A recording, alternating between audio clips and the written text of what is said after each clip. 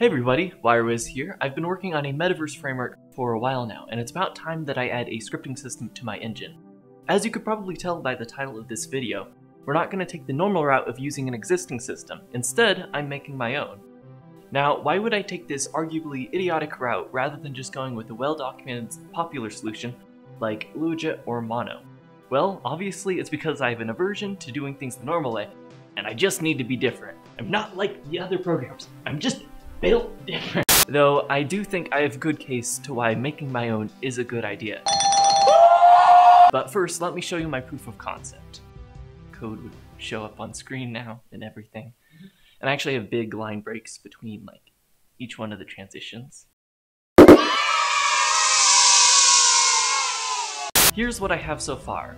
It's super simple just to test if I could even pull off a basic pipeline.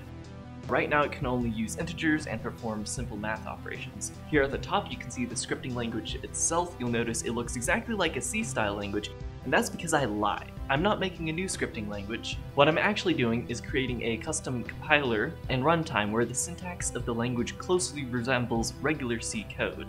You agreed to make your own scripting language. I lied. I might make variables default similar to Rust, but that's beside the point. This ties into one of the reasons why I decided not to go with Lua. The people I'm building this engine for are people like Unity devs and VR chat creators, who are usually most comfortable using C#, and I want to make the transition for them as easy as possible. Also, Lua indexes start at 1. It takes 2 steps for this language to compile. First, we feed it into the compiler, which does a couple of things. It uses a parser lexer I generated using a tool called Antler to generate what's called an abstract syntax tree, or AST for short. Then I convert that tree into what I call an AOT tree. No, not like that. It stands for abstract operation tree. Basically, it's a bunch of nodes that if drawn out would look like a node scripting system from Wish. The reason I do this is because I can make it so they optimize themselves. For instance, if an addition node notices it's connected to 2 constant nodes, let's say 2 and 2, it can just add them together and replace it with a constant node containing 4. And since we do this with the furthest nodes first, it can cause a chain reaction that removes a lot. After we're done optimizing the AOT tree, we can use it to generate the bytecode by calling the generate function on each node. Then we get a bytecode that looks like this.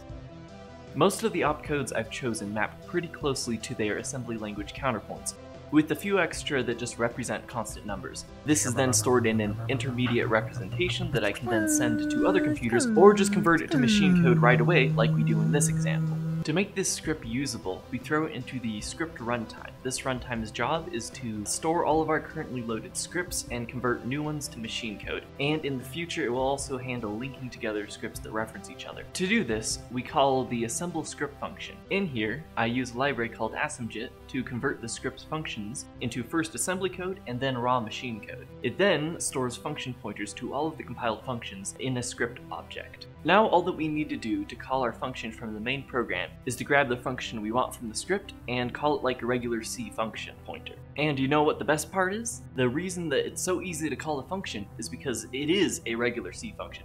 No Lua or Mono runtime in between. Just raw machine code. If the bytecode is optimized, it could theoretically run just as fast as native C code. And hopefully, once I'm done memorizing the holy text, I will be able to get it to that point. So now that we're on the same ballpark of being on the same page, it's time for me to justify my actions more. Why create something new instead of using something that works perfectly fine? Well, to be completely honest, it was always the plan to create a custom scripting language for the engine. I built the entire thing with that in mind. In fact, when I started working on things, I originally tried creating a scripting language specifically for it before even starting working on it. But I do have some actual reasons for it. Performance has always been one of my biggest priorities, and it lives rent-free in the back of my mind and influences every line of code that I write. When I tried integrating Lua into the engine earlier this month as sort of a placeholder where I was going to eventually replace it with this language that I am currently making, I found out I didn't really like it. One of the core parts of my engine is the ECS framework and the ability to operate on pointers to runtime defined structs.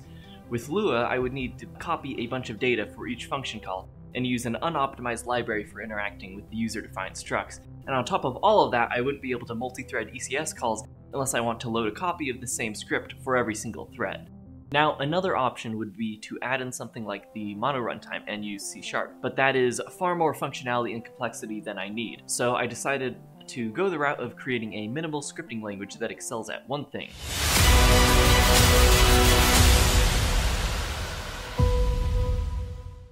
lowering the performance cost of calling functions to and from the main program. The idea is to make it so you can mesh the scripting system and the engine as close together as possible so there's no difference in speed between them. Thus was born Brane Script. I will be building it as a standalone project, so if you want to use it in your own stuff, feel more than welcome to. Though I would suggest waiting a few months because all it can do right now is simple integer algebra. My next goals are first adding in floating point variables and coming up with cleaner optimization methods and flow statements like if and while. Then after that, finally adding in function calls and structures. I plan to start uploading videos like this, tracking my progress much more frequently. Next one will probably be on the improvements I've made to my editor since the last video.